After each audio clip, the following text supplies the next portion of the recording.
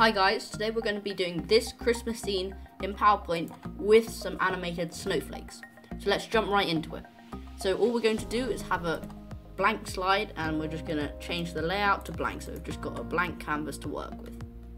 Now what we're going to do is we're going to change the background right now to black. This won't be our final background, but that's what we're going to be doing for now.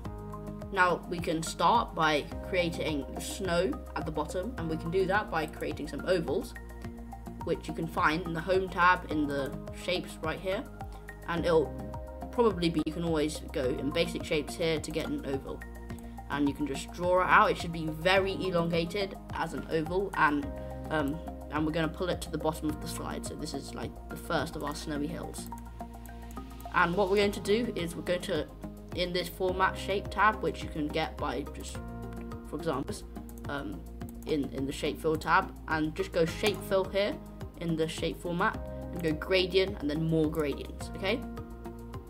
Okay, so we've got the format shape up here and we're going to click gradient fill. Now right now the gradient looks a bit weird and it's a bit off, but we're going to make it so that we've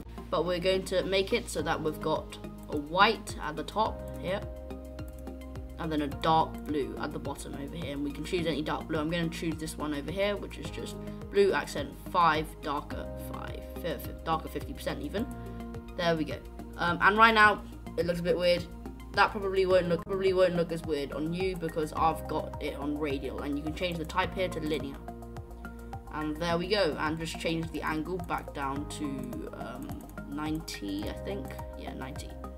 And while we're at it, we can also change in line. Just click on the shape again and just change in line to no line. So we've just got a white snow effect that's going into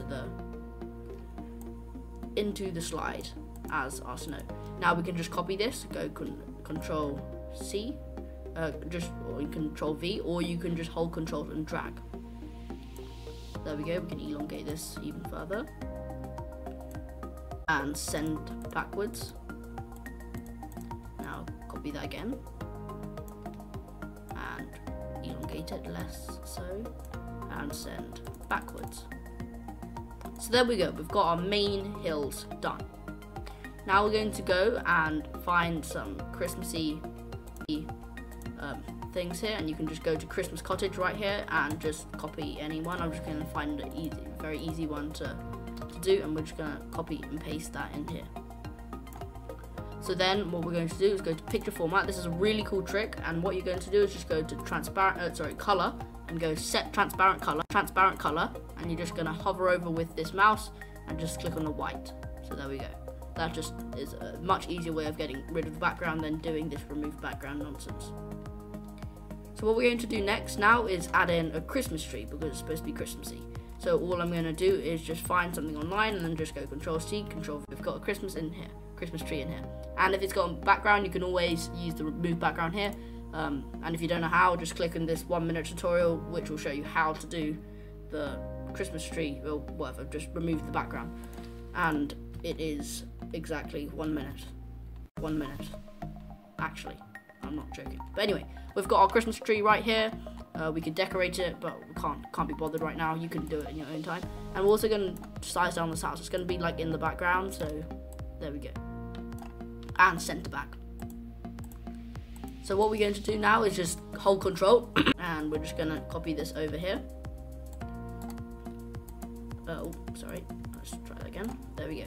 And just elongate it out, and then we're going to send to back once again. Okay, we're going to send this one to back as well. There we go.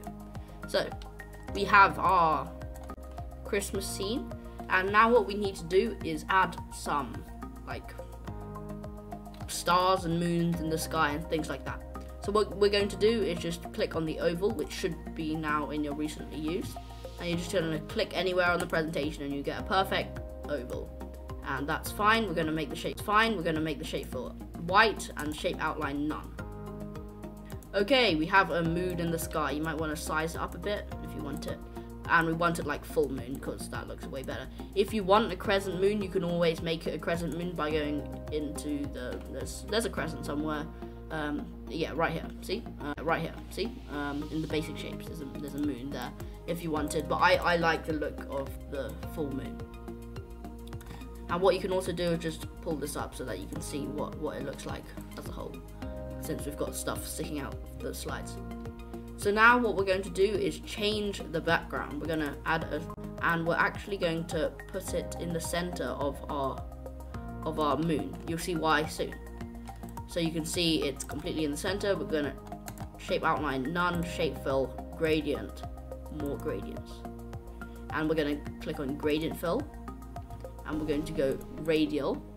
So what we're going to do is we're just going to make it a very like dark blue-ish color. So we could make it this one, we could make this black even, and then this like bluish. So like we could choose this dark blue here, this dark blue here maybe. That's a bit dark, so we can just make it there and make this one actually you just need to basically play around with it. Also when you're doing the radial, try and go into direction and choose the middle one right here. So we're in radial. Yeah, that looks quite nice. And we can actually darken this one if you want it to be darker on the outside. Yeah, so that's nice. So what we can do now is we can hold Control Shift, okay? There we go, we've sized it all the way up. And we can hold Control and just size it in a bit. And there we go. Now send this to back. And we now have a nice gradient around here. And we can actually size this down even further. It's a bit too much. There we go. And what we're going to do actually is we're going to make this on this side because it's supposed to be a very dark night sky. And you'll see I will make it actually a bit lighter by doing something cool later. So what we're going to do is click on the moon now, and once again you can pull this up so that you can see what it looks like, because we've now got like weird stuff going off the page and stuff, so we can't see it. So we're going to go into shape format and we're going to go shape effects and go glow, and we're going to go more options. And we're going to change the glow to some sort of light blue-ish, so I'm just going to go this sort of blue, and we're going to size it all the way up as high as you can go. And you can see that sort of gives it effect, especially here, like the moon is glowing. It adds that sort of feature and it looks really nice, and it fades into the night sky, so it looks very nice. Now we're going to add in some stars. We're going to go home, and you can play around with this, just choose the star shape. Size this up, move this down. Oh, too much.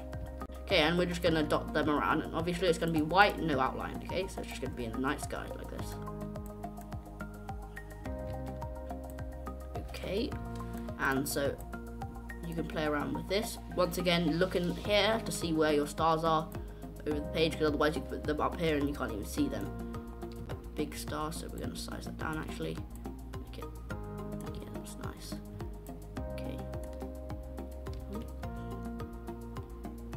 So you just want to move these stars, and you don't need to do too many either.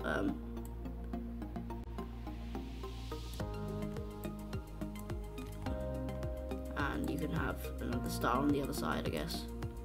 So Control Shift, put star here, size it up a bit, and then copy in another star here. Okay, so we've got a few stars in the night sky now, and we're going to add in some ovals with the circle feature here. Just click, and we're going to go Control Shift and just make it a bit smaller. We're going to go shape outline white and shape outline none and shape fill white. Now what we're going to do is we're going to just move this over here next to the moon. And these are just stars that don't really twinkle. I don't know why, but like we've got some stars that don't twinkle. So there we go. Let's just control this over here, size it up a bit, zoom in, there we go, that's nice.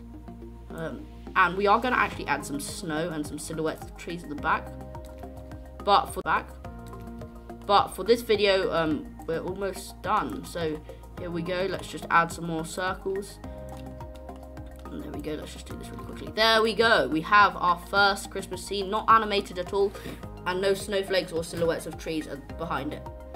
If If you like this video, make sure to hit the like button below to learn how to animate the scene and add some silhouettes in the trees below to make it look just like this.